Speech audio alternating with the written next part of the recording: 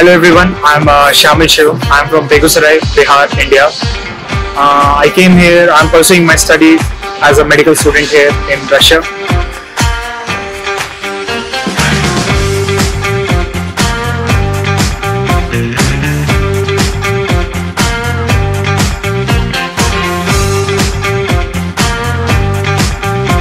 I came here about 3 years ago.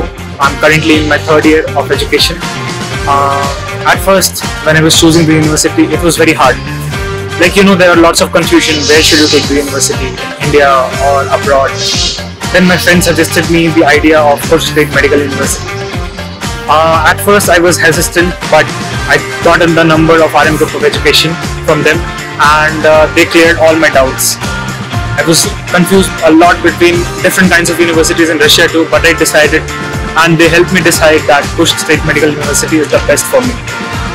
It is one of the most premier institutes here in Russia, and I'm very glad that I'm studying here. At first, there was lots of problems with my passport and everything, but RM Group of Education helped me a lot with that. Even while coming, there was COVID time. I came in the COVID time, so even then they came to see me off at the airport. It was awesome.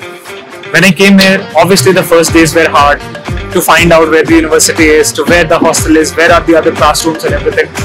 But slowly and slowly I got used to everything here. Right now, I'm currently staying in an apartment.